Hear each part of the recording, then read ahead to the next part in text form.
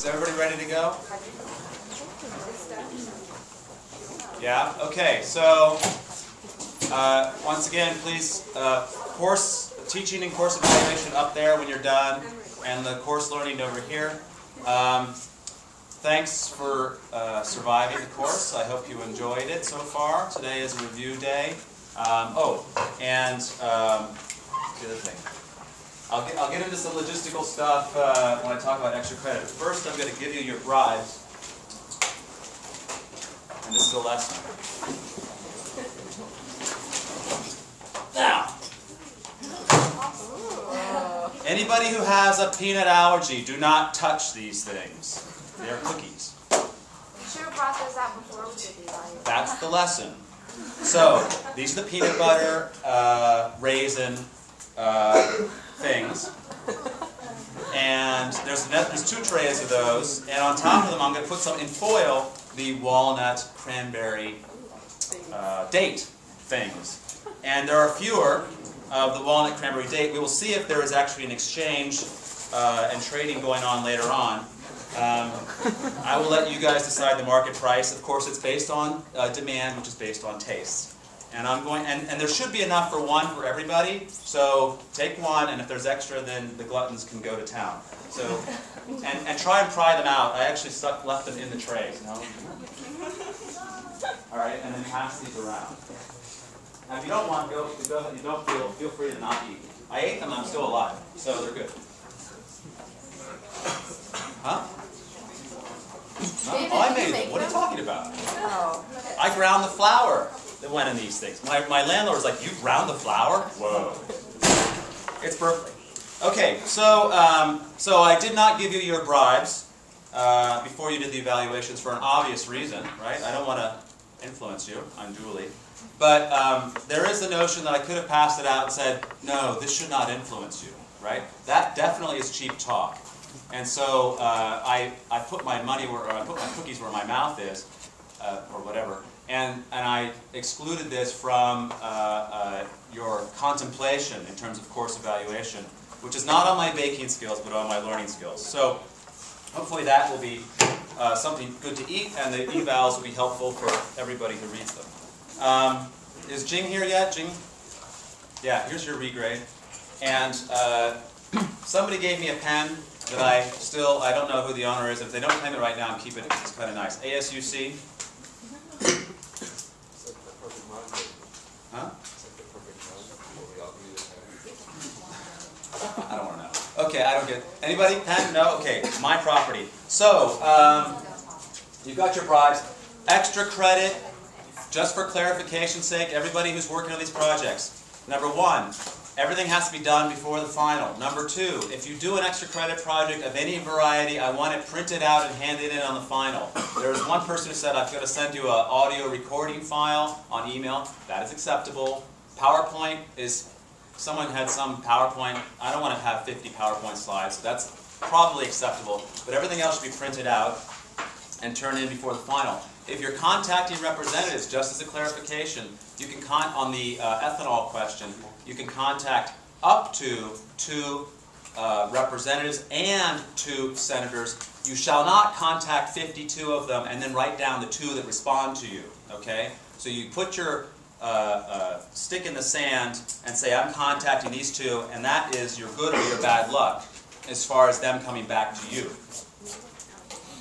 And you should put it on the sheet yourself. Don't send me the names and say, "I should put on the sheet." I understand that you're sending me the names as confirmation in case some idiot decides to edit this away your property rights. But you should add your names to the spreadsheet. Any other questions on? So if they don't reply, it doesn't count? If they don't reply, it doesn't count. If they send you a form letter, it doesn't count.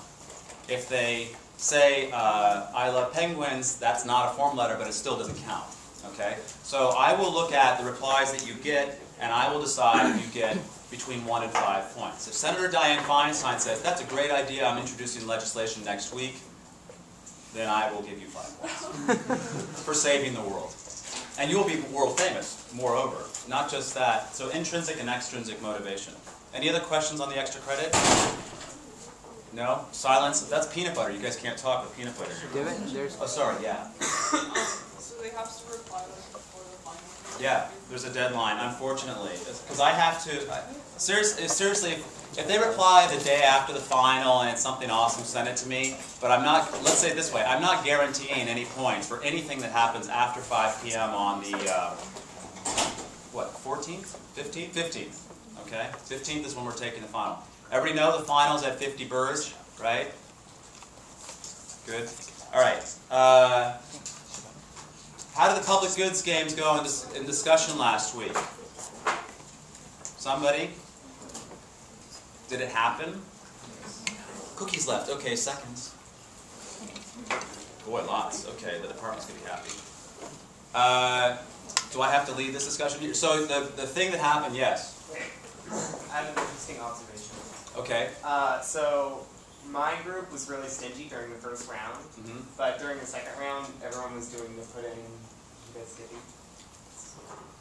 Everyone was putting in their money into the group bid, into the group, so that everyone would get their share of the 200. But our group decided that we would rather have someone in our individual group win over anyone else in the other groups. So we were allowing the person who had the most points from the previous round to keep their 50 and their individual ones. So they would get the share of the 150 and then their 50. And it was funny because I had been stingy the entire time, the first time. Right. So of course I was into it because I had never put any points into the group pot because everyone else would do that. Right. And then they still let me do that and decided. Okay, so wait. What happened is it was in phase 1 and phase 2. Phase 1 is where there was. Okay, but I want to go with your comment. Phase 1 was, remind me, it was where everybody was... You didn't know who was in your group. You didn't know who was in your group, so not... And then you had been free riding the whole time. Okay. So you had the most points. Yes. And then, in the second phase, it was a known group, and I can't remember, was it everybody scrambled up again? You were in new groups? Yeah. Okay, that was good, obviously, because otherwise people would have said no way to say. No, you were in the same group as the first time. You were? Yeah, I run in the same group. Yeah. Hold on, say again. In my section, they were in the same group as phase 1. That was a mistake. It should have been scrambled and started again. It should have been, in phase 1, you should have been in an anonymous group, you don't know who was there. Yeah. In phase 2, you should have been resorted into new groups. Oh. Now, maybe I made the mistake designing Well, would it have mattered? Well, it can create what's called a path dependency, right? If everybody's been defecting in phase 1, and they say, now you know who everybody you're working with, and they all defected last time, right? Then what happened in phase 1 would influence what happened in phase 2. But we weren't supposed to show what happened in phase 1. But everybody saw the group totals. It was on like the opposite side of the page. Yeah. No. You no saw one knew what your individual contributions were. but you knew how your group did. Yeah. Oh, okay. So let's lay it this way. Maybe that was helpful. Maybe that was helpful, right? But then on your group, they basically said, whoever has the most points, we're going to let free ride while we contribute, so they can get the most points at the end of the session. Yeah. So they're basically saying, we knew you were free riding before, and now we're going to reward you for it. Yeah. Right. Which is very laudable, let's say, in terms of sacrifice. But on the other hand, it was more like, at least somebody in our group is going to get the 3 points compared to someone else. So in that sense, it kind of does work in terms of tribal survival, right? Yeah, that's what I was thinking of. All right, so Faye nailed it. He exactly was thinking the right thing. That's okay. You can do it either way. It doesn't matter. I wasn't thinking that way. But what would happen, generally speaking, was there more free riding in phase 1 or in phase 2?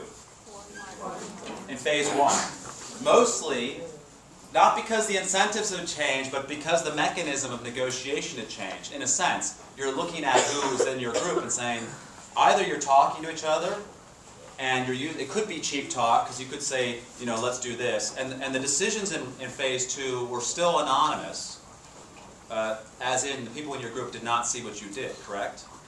Yeah? But you could actually talk with each other and say, can you please do this, right? And usually, people will do what they say they're going to do. Lying is much more difficult when it's face-to-face, okay? This is an important, just a human thing. I put this on my blog last week, academic research that is so obvious, then why are we doing it? Harvard Business School, surprisingly, or not, we're doing research showing that when people negotiate face-to-face, they tend to be more cooperative. So then you go from anonymous to known, and cooperation should go up, okay? And generally speaking, that was generically what happened, like on average. Until the last one, that was even more interesting. So everybody was cooperating all the way to the end, and then bang, it became a one-shot game, right? Apparently, sometimes it was not even spoken that it became a one-shot game, right? So that was interesting in terms of people's strategy. Okay, anybody still cookie? I'll pass these around a second time again, yeah. In a few minutes when your hunger comes back. Any other observations from that?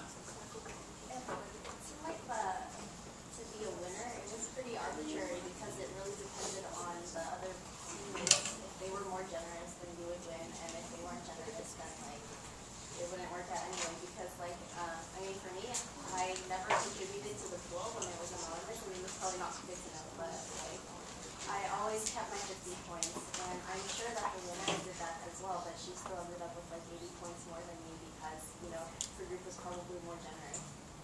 Yes, well, I'm not sure. That is, and in some ways it is a little bit arbitrary. I think it was I don't know if the word you used was arbitrary.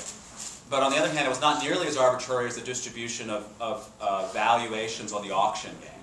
Right, where some people literally came out the gate with a high valuation, and it made it easier for them to win. The mix of naughty versus nice, or cooperator versus free rider that you were working with, is not something that we can control or hope to control, right? But it could determine the outcomes. But it was much more endogenous. There was much more endogeneity, especially in round 2. In these public goods games, as I've mentioned before, the economic prediction does not come true. The economic prediction is that everybody free rides. If you get a group of economists, that's what happens. But when you get a group of regular folks, or people that are in econ like you guys that understand the payoff and the trade-off, then there tends to be a lot more cooperation than zero, right? And one of the best versions of this game, which has been played hundreds if not thousands of times by academics, is when they took a bunch of folks, just say a group of everybody here, identified the free riders, put all the free riders in a group with each other, or groups with each other, and identified that you're in groups with free riders, and then what happened? They cooperated. They knew that their strategy depended on having cooperators around them to make money, right? But they all knew, they were all playing the strategy. Whoa, good. Good job, good job. Okay. There's more? There's still another tray. Finish that off. Take a whole thing. Yeah. The other tray will come around later. So, that's one thing that we know from these public goods games. Yes? Well, I wonder actually if in phase 1 there was sort of a hump. If you got above that hump as a group, you would go and put in more as a group the next time, but right. if you were below it, it would actually go down, because I was in a group where I was the only one putting in something in the beginning and nobody else did, and then I thought, well, maybe the next time there will actually be, and all the other groups already had more in it. Yes. But then actually my group, instead of going up, it just got less and less. Right. Because I don't know, I guess everybody figured, well, nobody put stuff in, so. Right, and that's because in the end, a whole bunch of people end up being reciprocators. They look at what other people do. Not just in their group, but also what the other... Did anybody look at what the other groups were doing and change their behavior? Or just look? Did they change their behavior? No, just maybe. Let's say that it has some influence. Potentially not on the margin. It may be a curiosity. I did some research on public goods games that was a public goods game very similar to what you guys played, and the computer screen, this was all computer, it showed what you gave, what the group gave, and then on one version of it, it showed the average for not you, what everybody but you gave. Okay? Now, if you know these two pieces of information here, you can calculate this third thing here. right? And I actually did a version with only these two pieces of information. And how do you do it? You take the group, you subtract yourself, you divide by the group number minus 1, okay? Then you can find that average. But one version I showed the average, and one version I did not show the average. And the thing that was interesting on this is that there was a massive switch in terms of the shares of free riders, reciprocators, and cooperators. When that information was shown, the number of reciprocators went up by a lot, right? It went up by almost 20 points in terms of the share in the population. So the reciprocators, I think, was something like 60% of the population, and then it went to 80%, right? And essentially, reciprocators are the people that look at this kind of information, right? The information was implied in the first one, but here it was explicit. And so when it was explicit, the number of reciprocators went up. Now here's two, I thought, pretty interesting footnotes. Number one is that the average profits were identical, like within a point. And what that means, in a sense, is that if you had these two groups and they were actually competing, to me, what it means, this is called something along the lines of evolutionary stability, evolutionary stable strategy. ESS, anybody in ecology? Is that what that is? Evolutionary stable? Anyway, these two groups were actually almost identical in terms of their payoffs. And if you thought of that in terms of two tribes that were competing with each other in terms of who was going to survive, you could not pick a winner because their payoffs were almost identical. Does everybody understand that? Payoffs as a group. But here's the thing that blew my mind. That change, that swap, was almost entirely driven by women who were changing their behavior.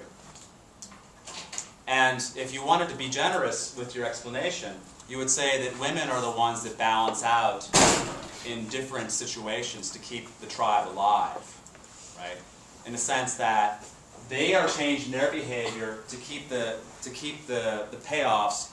They didn't even know what the other groups were doing, but they were much more responsive to the change in the dynamic in the environment. I look into the idea that girls can't do math, which is another idea. That gets rejected, by the way. But it was a very interesting, and there's a branch of experimental economics called gender, right? And so I wrote this paper is like a nightmare in terms of not getting published, but the result is very interesting. And it was the girls that were switching their behavior and essentially keeping an even keel for their tribe. So that's more information on how these public goods games are played out, and it's a very, very fertile area for research in terms of how we get along as folks. Any other comments or questions on that that discussion section experience? Yes. This is interesting because, like, if you're playing for something like 3 points, like I guess you're just assuming that everyone like values that the same way and or wants those 3 points. So I don't know, at least my strategy, if could be called that. I don't know. I was like, well, I know I'm not supposed to put in 50 points each time, so I'm just gonna put in 50 points each time. So the groups, I guess that was probably really beneficial to my group members, but in terms of my returns, I guess I got the pleasant, happy feeling of feeling warm altruistic fuzzies or whatever. Yeah. Yeah. But but I guess the second time through, but our group just was as a general, for the first part was significantly higher than any of the other groups in terms of giving, and the second time around, I guess we did something similar that your group did, and we just gave it to whoever needed the points and this kind of thing. Right. So I don't know. I guess it's I just thought it was kind of interesting. No, it is interesting, and the whole point is to think about your interacting with other people, right? This is the whole group dynamic, and some people think that experiments are not necessarily useful. There's this called external validity. Can you do stuff in the lab and then go and apply that outside? And they've actually done these lab experiments with civil servants in Indonesia, right, and students in Indonesia on corruption. Right? It turns out that the students were more corrupt than the civil servants, right? They said, well, wait, maybe it's just cheap talk. You're just doing it because it feels good. There's no real money at stake. They've played these games when you have a week or a month of wages on the table. And people, especially in things like the trust game, people will leave a month of wages on the table rather than do the wrong thing. Okay? So these intrinsic motivations of people are very strong when you put even when you put a wall of money as a motivation to defect. So, and that in the sense, the behavior that you exhibit in these experiments tends to be behavior which is very similar to how you would work out in the real world. It's an ongoing fight between experimental economists and what are called field experimenters, but one way or the other we're getting insight onto how people interact and act. And those experimental results are influencing the academic, the theoretical stuff that is presented in Econ 1, or it should, right? A lot of econ textbooks don't reflect this stuff, and they give you this kind of autistic homo economicus who actually doesn't cooperate ever. That's one of the things, the points I've been making in this class, yeah. But would that somewhat change if you, like this game is played with individuals who each have feelings of guilt where they want to be accepted and things like that. But what if you play it with big companies or corporations where it's the name of the company, nobody really feels that's me. And so like, let's say you have 4 power companies each putting into the public good, would they act differently? Because there's... Well, this is a point that a lot of people miss, I think. The companies are also people, right? Now, you can have, what I mentioned last week, is that when you have 2 people that are monitoring on a punishment game, that they will actually say it's someone else's, it's his responsibility. No, it's his responsibility. So you could have that effect, you could recreate that effect very easily in the game with companies being people. But if you put people in there and say, you individually represent Exxon, or whatever, then that person will take that personally, right?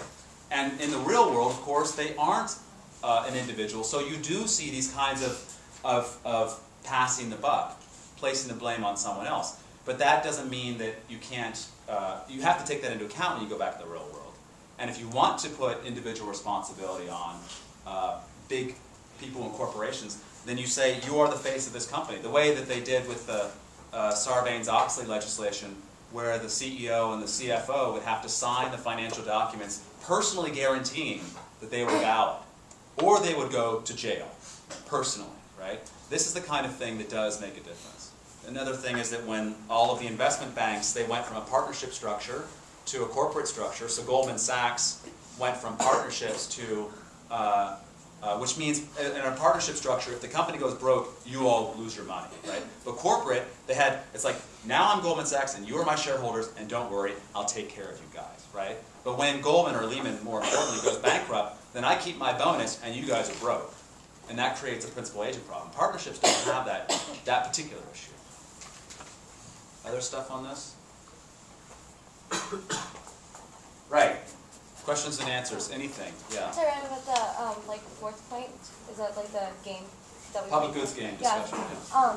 I guess like I've been reading like articles about because my research has been on like Indian tribes and like how they should like use their money, and I guess like, it's applied more than I thought it would because like I guess like it's like one of the authors like wrote about how like culture really influences like how people will like give money, and like I know there's like research done on like culture and how that influences like economic behavior and all, like, or if it's like even a legitimate way of analyzing it, because the thesis was that like culture, if like within the culture the tribe like legitimizes the tribal council or whatever governing body it is, then like public works projects are a lot more effective than like giving people individual payments and stuff. Yeah, well, it depends on, I mean, the way culture, economists have avoided the word culture for a long time, mostly because you can't put it into the math.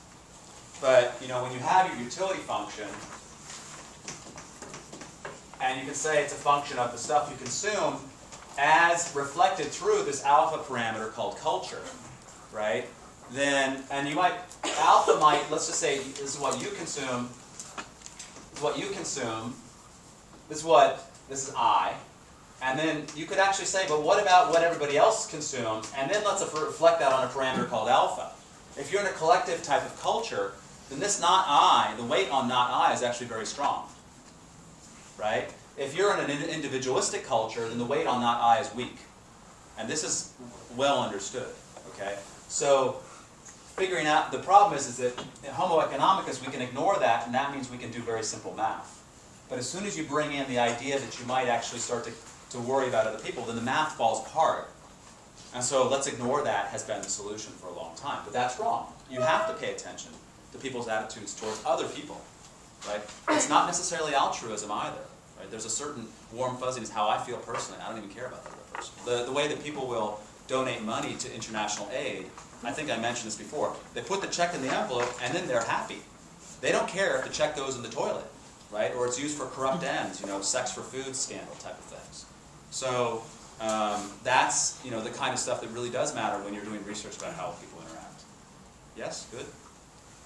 I have a question. So I was reading Schelling, and can you clarify? You were reading Schelling? I was. Wow. Oh, hold on. I want to do a survey question. Hold that question. Who here read Frank? And this is like, we're all past evaluations, your course, you can be honest, I want to know. Who here liked Frank? Is Frank the green one? The green one, the economic naturalist. The green book. Who read oh! Who read the red book? Okay, put it down. What was the second book called? Is that Hazlitt? Hazlitt, Economics in One Lesson. Who read Economics in One Lesson?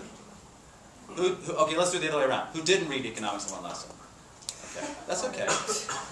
I just want to know. And who read it? Who read it and liked it? Who read it and didn't like it? Okay, good. And then Olson. Who read Olson? Who didn't read Olson? Who read Olson and liked it? Oh, wow. Who made it to the end, right? Who read Olson and didn't like it? Okay, and then, so you're still, you have read it, of course. Schelling, who read Schelling? Reading it? Cram time. Who intends to read Schelling? Who intends to ace the final? All right. Sorry, so Schelling. Yeah. I just wondering if you could clarify what you meant by conservative quantity and semi-closed systems. Oh, of course. What the hell? Let me see.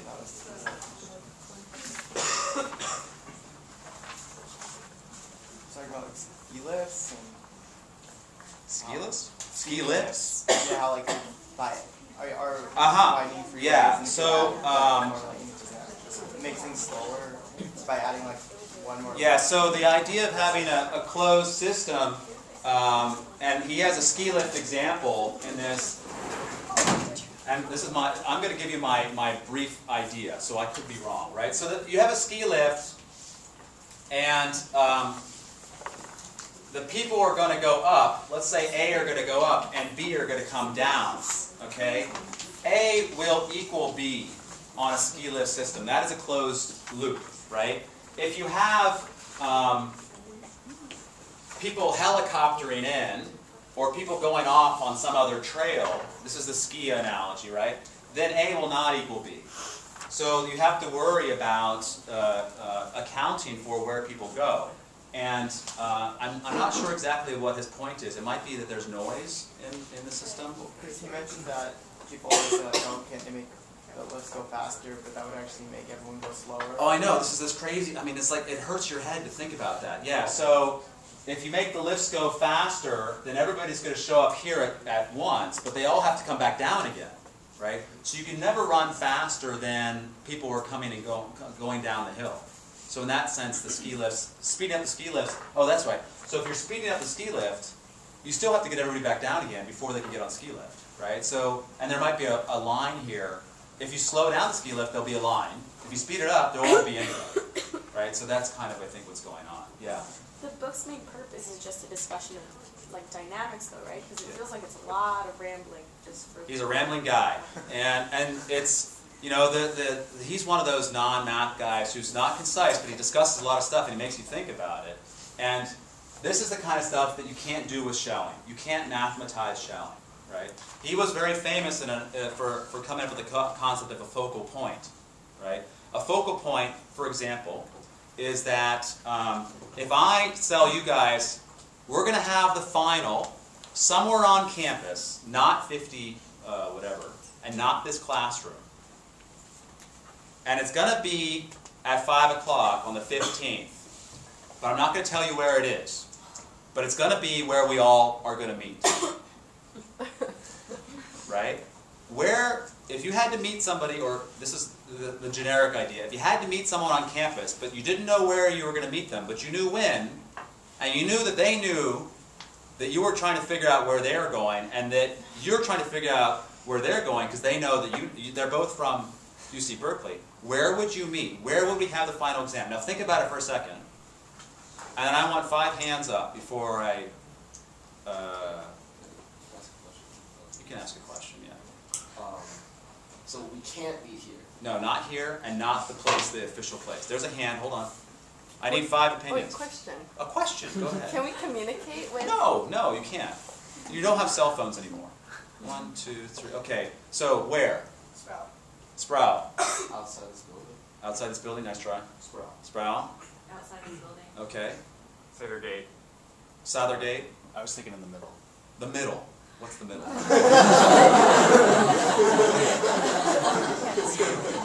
So this is actually, there is no focal point. There is a coordination problem. I was actually thinking the Campanelle, the tower. Me too. See, you guys were right. A. No, but a focal point, and he gave the example, you've got to meet somebody on New Year's Day in New York City. Where would you go, right? A focal point in that instance was, people would say Times Square, which is a mess, right? Or the clock at Grand Central Station, right? These tend to be focal points. It's not 42nd and whatever, Broadway. I don't even know if those two cross, right? So focal points are kind of a place where people, you think, where would I go and where would you go? And if you know that I'm going there, would I go? You see what I'm saying, right? And it can be very imperfect, given that we would have had a problem with the final. But that's the idea that Schelling came up with. Now, the reason I gave this example is, number 1, you should pay attention to the idea of a focal point, but number 2, you can't do math to figure out a focal point. It's just this huge mess called, I'm trying to think of what everybody's thinking. There's no math involved. And this is a thing that Schelling specializes in, these social dynamics, right? So thinking, the book is to have you think about things. It might make your head hurt, right? But that's the idea. Or Yeah, maybe it doesn't make your head hurt. it's just like the whole 50 people move here and then 80 people move there, and like the whole back and forth thing is Right. what aggravates. Yeah, it is a little bit rambling because the problem with the book is that you can just keep typing away. But, sometimes it does deserve a longer discussion. Sometimes the discussion is too long. Sometimes it's too short. Other questions? Can I ask you a question about that, the rival and then... Yeah. This is on the exam.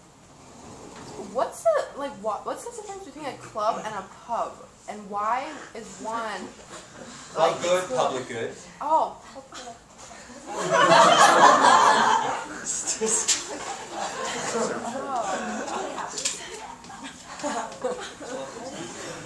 Free as in beer. Any other questions? We have these pubs. Any other questions? No, the final exam is 16 true-false questions, none of which have been written by me. And then 7 or 8, or 6 or 8 long questions that are similar to your homework questions. Calculating, writing down, mathematical type of stuff. Very similar to the midterm. Yeah? No blue books, we're going to give you the paper, and you'll have plenty of time, right? Because there's 3 hours. This class session is 80 minutes. That's 180 minutes, and it's only going to be 50% longer. Right? Other questions? What's in the top left box? This is a private good. An apple. A can of Coke.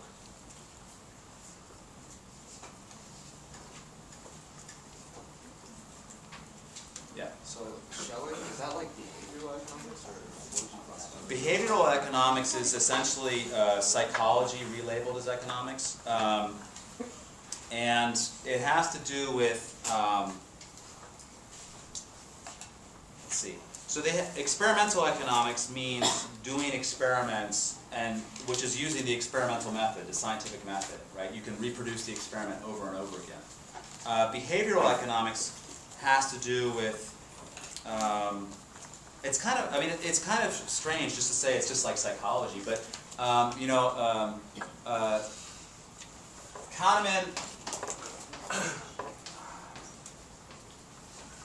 Kahneman, I think that's the right spelling. I'm just giving it a Germanic thing. And Tversky. These guys won the Nobel Prize. Well, I think Tversky was dead. Can't win it when you're dead. But Kahneman and Tversky did research on what was called risk aversion. That is something that I mentioned to you guys before, right? That there's risk neutrality, there's risk aversion, and there's risk seeking. But what they found is that when you were looking at a win, you had essentially like a typical utility function in terms of your utility from a payoff of X. But then when you were looking at a loss, it tended to be more dramatic, right? The whole, it's in a sense, risk aversion is driven by loss aversion, right? So that your utility from, this is the loss here, minus X.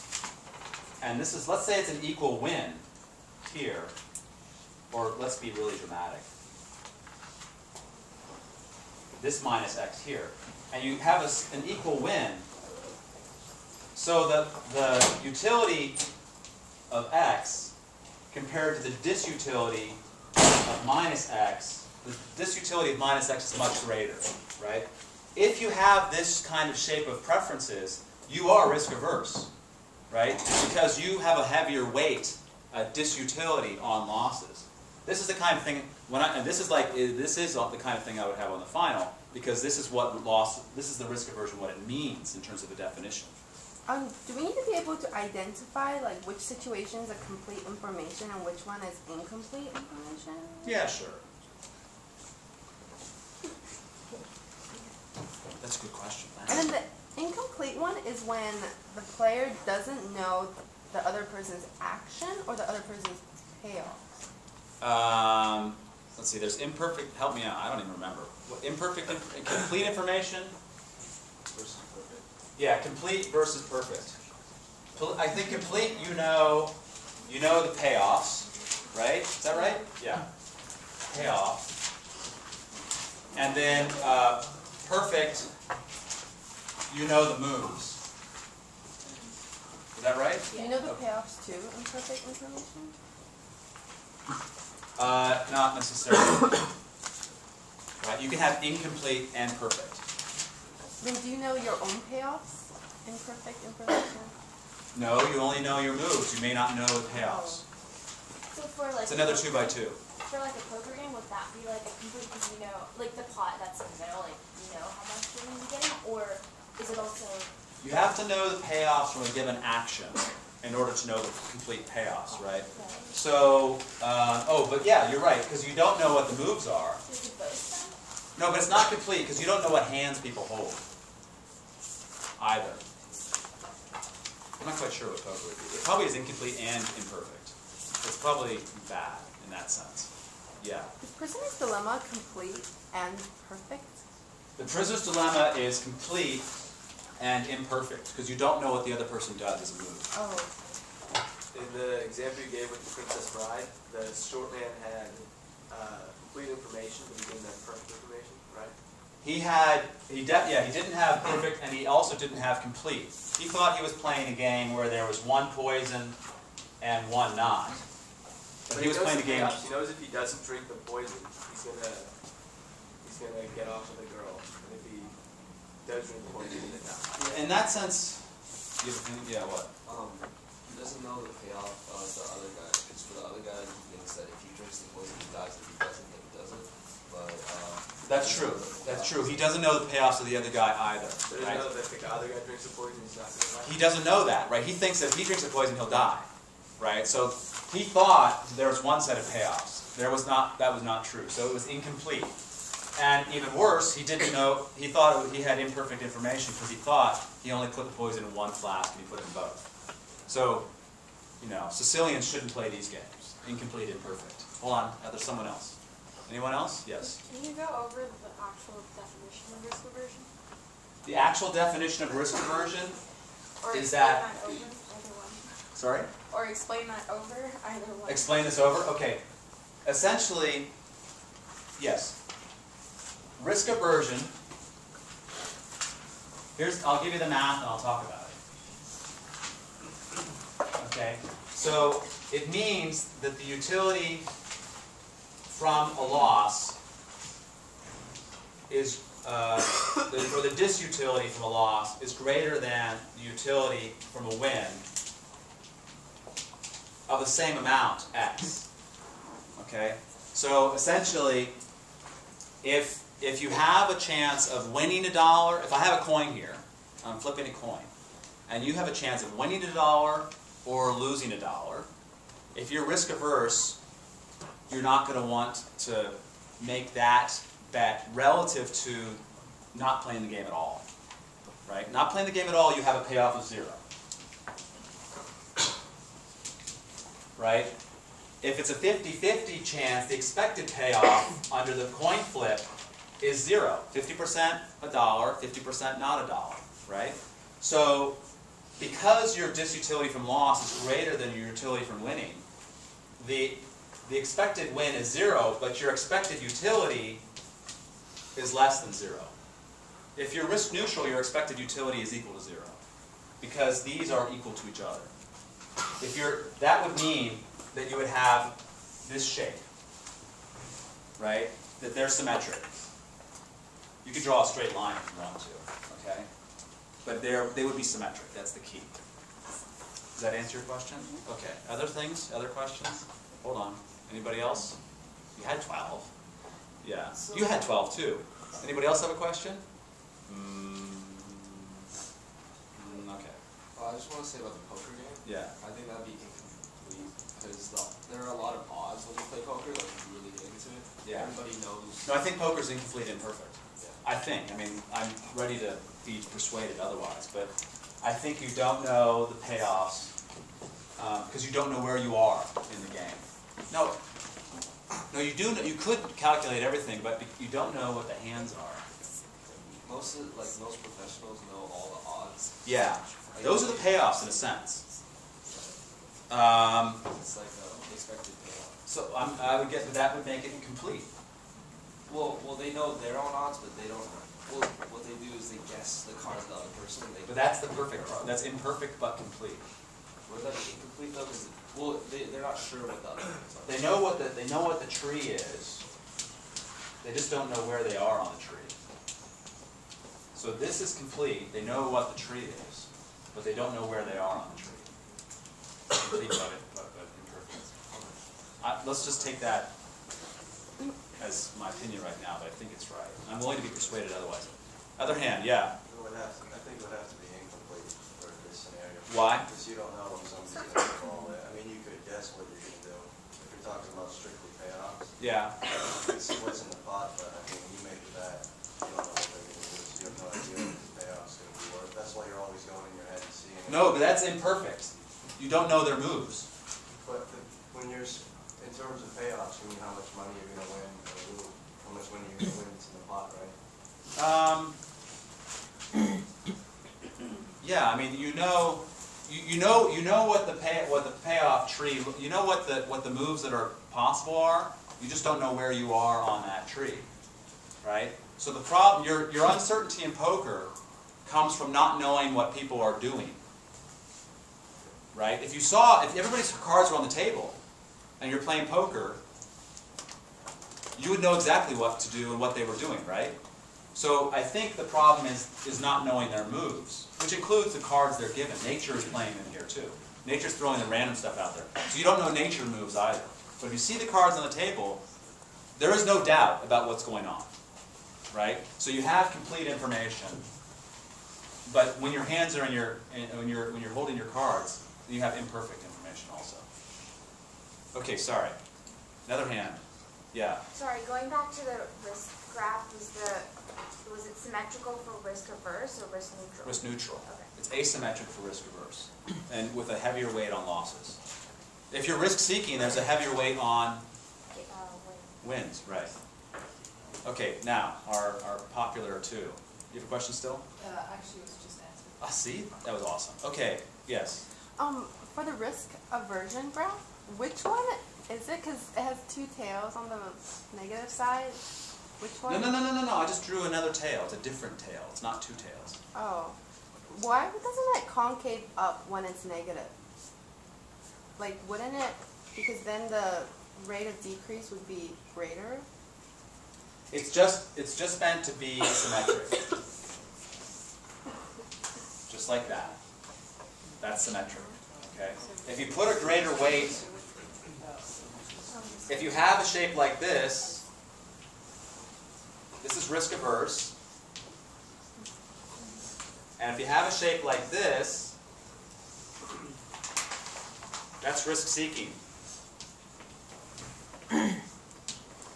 That's my point. Those are the three types. So there is no inflection point. The inflection point is at 0, but not here. This is risk neutral. Inflection point is when you change from one to the other. Right. But for the seeking one, isn't it the same from? No, it's the opposite of risk averse. No. I mean the concavity from. I have no idea what concavity. What? Okay, the inflection point is when like the concavity changes. Right. Right, but for seeking, it's the same from negative to positive. Right? No. This is meant to be like this, and this is and if this was a smooth curve. Oh wait, I see what you're saying. So you're saying it's actually just smooth like that? Yeah. Oh, let's do it against this point here. Think about it like that. So this is actually no, it's not. There is an inflection point. I just drew it badly. Draw it back.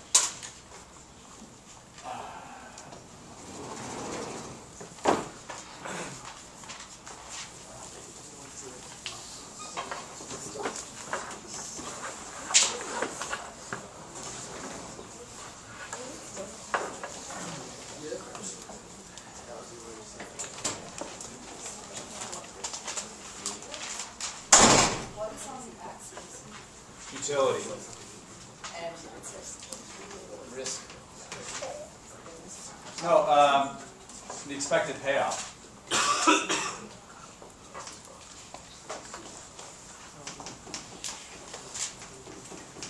Expected utility, expected payoff. So if you're risk averse, well, this is yeah.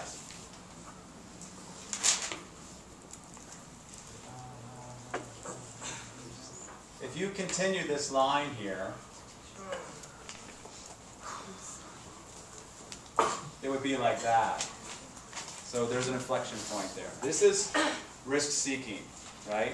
Downside risk is not as bad of a disutility as upside utility from wind. Okay, it's time for cookies phase 2. Other questions? You're stretching, okay. Do you have a question? What are the actual definitions? Like the actual definitions. What does risk seeking? Like, how do you qualify as risk seeking? If you qualify as risk seeking, if, like I said with the utility function definition, then, right?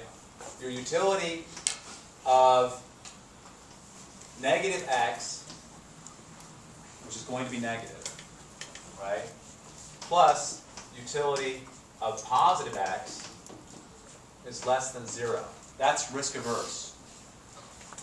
So if you take a risk and then you lose, and your dissatisfaction is greater than what you would have then gained from, then that's risk averse. Yeah, that's what I said before about the coin flip, right? Your expected payoff from plus $1 minus $1, your expected x is equal to 0, right? But if you are risk averse, your expected utility of x is less than 0. Okay? Yeah? Good. Okay, and then you can use, this would be, if it was equal to 0, it would be what? Risk neutral. And if it's greater than 0, risk seeking. Awesome. Okay. A different question besides poker and risks? Or not? Yeah. When you're talking about incomplete contracts, what are you saying about the change in surplus? Like destroying more surplus than the initial deal can be modified in contract? Whoa. I don't know. What was I saying? Incomplete. I could start with incomplete contracts and we can see where I get to what you're talking about. Is that the idea? Tell me about incomplete contracts. Okay. So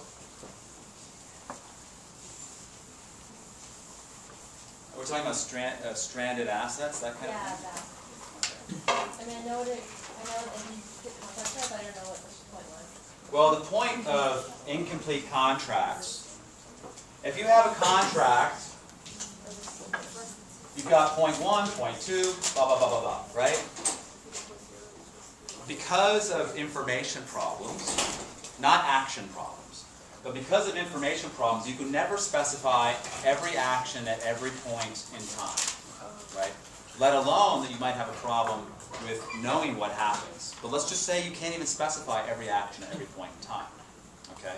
So, you know, you and I make a deal. I hire you to serve coffee at my restaurant, okay? And you're serving coffee and you're getting paid a wage. That's the contract. Then the restaurant catches on fire. And I say, take care of the fire, I'm leaving. Right? That's not specified in the contract. There's an incomplete contract. You're going to be like, wait, I'm going to do whatever I feel is right. Because I have nothing to affect me in my contract in terms of my action under conditions of fire. Right? So you default back to what's in my best self-interest. Now it could mean I love putting out fires because I'm a firefighter, or it could mean get the fuck out of here, right? So that would be a problem with incomplete contract, okay? Now, and we know that contracts, you can never write complete contracts, right? I got into one that was a little bit, it was not an incomplete contract. I was on eBay selling something, someone bought it, you win, and then they didn't pay me, right? Now, I said, eBay says, go through the adjudication process, wait for 5 days, be really nice, send it to our committee of not doing anything. I'm like, screw that. So I sent it off a second price offer to someone else who did not do anything. They didn't accept the offer. So then I'm like, well, I didn't sell it, and I have a friend who wants to buy it. And I sent her an email, you want to buy it? Bang, yes. Should have done that in the first place, right? But now eBay might come after me and say, you said you promised you would sell it to so-and-so, the flake. And now we're getting into disputes, right? So who knows where that's going to go. Personally, I'm just going to ignore it and move on, right? But that was, in a sense, a complete contract that I actually just went away from, thinking that the contract is BS. I don't want to deal with that. Because the contract defends eBay, it doesn't defend me. But you have to figure out what to do when people go, essentially, out of equilibrium behavior, right, on what you would prefer. Now, the whole idea of a stranded asset, in terms of a strategic game, is that you have the railroad track and it goes to the mine, which is otherwise known as a big hole in the ground. And there's the first step, which is you have a mine and no tracks, right? And there's Mr. A and Mr. B. Mr. A says, this mine is not worth very much unless I start shipping away my ore, and says to Mr. B, I'd like to make a deal with you. Would you invest a huge amount of fixed cost and then have an operating marginal cost so that I will pay you an average cost, so price less than price, right, so you get some profit, based on a certain specification of quantity. So they make a deal, right? This, in fact, is a complete contract as far as I build a railroad, I ship out your stuff, you pay me money, right? Now, the problem is, in terms of just pure game theory, is that before the railroad is built, B has lots of negotiating power, called I will take your deal or not. After the railroad is built, right, B has incurred the fixed cost. That's a sunk cost now, right? And B has much less negotiating power. Does that make sense? Last one? Yeah. You want a cookie? No. Okay, hold on a second. Does that make sense? Yeah. So this is a hold-up problem. So the railroad builds, and then Mr. A says, hey, you know what? I think we should renegotiate our contract. I will pay you P less than P star, right? Now, there were some people in the class who said, but wait a second, now B is screwed in terms of the tracks, or sorry, A is screwed in terms of not having a mine that's running. But as I mentioned, A can just leave the ore in the mine. It was already there, right? But B has gone into debt, let's say, to pay those fixed costs. So that's why B is more screwed than A, and that ex post renegotiation. Does that help? Yeah. Is there more? I just want to think about the surplus then. The surplus? Yeah. About what? When you were talking about like the painting example, if you want someone to paint the first floor and then you say paint the downstairs, were you saying that? Paint? Yeah, the painter, right? Yeah. Yeah, right. Okay, go ahead. Were you just saying that that like takes away some consumer surplus because they would have paid more for that roof downstairs? Give me more about the example. Well, that was it. That was it. Yeah. Let's talk about Mr. painters. A paints downstairs in Mr. B's house, and Mr. B asked him to also paint living room upstairs. Okay, kind of changing the contract in the middle of it. And it takes away consumer surplus because of what? Because he can charge more for the other room that's like in charge of more services. I don't know if that. Okay. Throw out that example. Don't use that example. Or whatever you think it is, because I'm not sure what it is. We should talk about a mechanic too, like you bring the car to the mechanic and you say fix the light. Right. And then he goes in and he goes, alright, you also need an engine. And I'll charge you this much. That's not an incomplete contract problem. That's an asymmetric information problem. Principal agent problem. Yeah, that's principal agent. Okay, yes. So we can never have a complete contract. Basically, yes. Do you need to know the lecture of the guest lecture of the Netherlands? Yes. What? Do we need to know what was in the guest lecture by Thies, Oh. the Dutch guy? Oh shit. Yeah, it's on video, don't worry. Go ahead, 30 hours of video. Woo! And I think you guys saw the transcription note. It's kind of, you can watch the lectures in Persian and Russian and all kinds of stuff. The transcription, not that it's Brenna's problem, but the technology is not exactly synchronized. So the words kind of, they show up early, they show up late, whatever. But it is quite entertaining to watch the subtitles go by. Any other questions?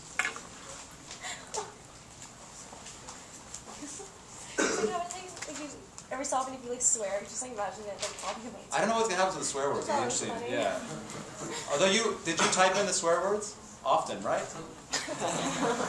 I said, it's like, hey, it's high fidelity. Any others?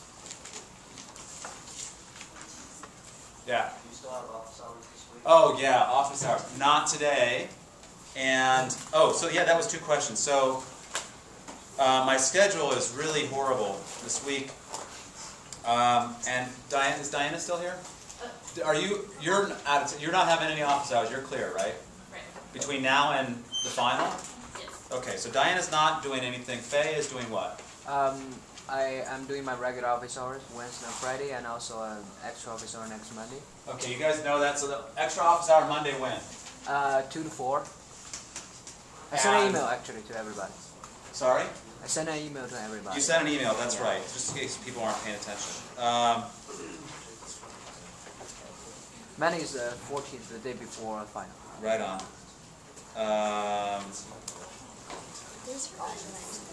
Jenny 314. Okay, I have. I can do either office hours. I can do office hours and a review session, or just office hours, or just a review session. And the timing is of interest. So you're doing this thing on Monday, right? Right. Okay, so if I think a review session closer to the final is often better. Do people want to do a review session? Number 1, a review session, yes or no? Yes? Okay, that would be yes. And on Monday or on Tuesday? Monday? Tuesday.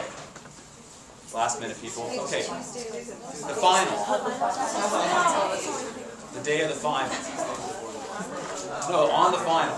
No, yeah. What's the answer to question 2? No. Okay, it's Monday. Now, Faye is doing something from 2 to 4. Yeah. Sunday, I have just worked Sunday. I'm not working 2 Sundays in a row. So how about, although I am working but not on your stuff. So Monday at 4 p.m. We have, okay, let's do this. I'm not going to be doing the review session, I'm assuming 1 hour or 2 hours? Any surprise there? Okay, so we've got a choice. We've got 4 p.m., which is after phase, or we have, let's just say, 10 a.m. 10 a.m.? 10 a.m., say yay. 4 p.m., say yay. Whoa. Oh, come on, guys. Oh, and I have to get a room, though. I have to get a room. This is a problem, because I can't get this room necessarily. Huh? Someone's department or apartment? Yeah. Beer. We should run beer. That'd be awesome. BYOB. It'll be a BYOB review session. I don't even want to know about your licenses. So is there any other suggestion from the floor on a Monday time that's better than these two? 12. I'm swimming at 12.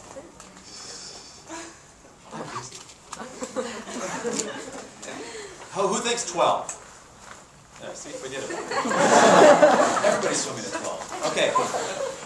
Hardcore, 10 o'clock if you're serious. Only get to vote for one. 4 o'clock.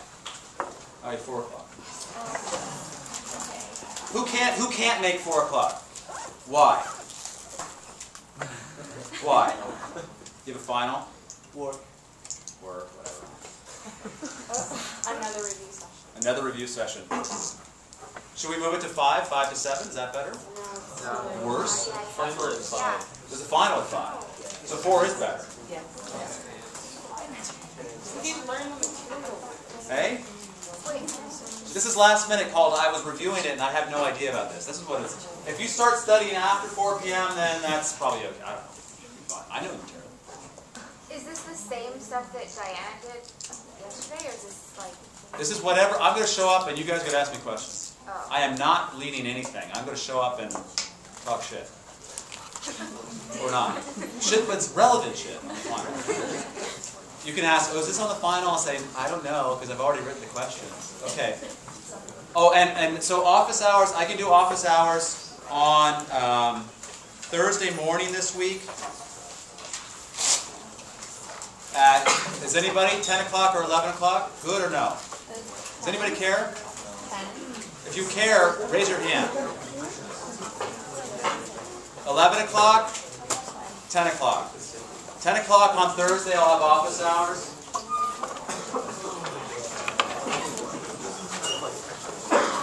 Any other questions? Yeah. What? What evaluations? Briefing. The briefings will come back at the final. Yeah. Your homeworks are back. Your grades will be uploaded, etc. Okay, great. See you guys.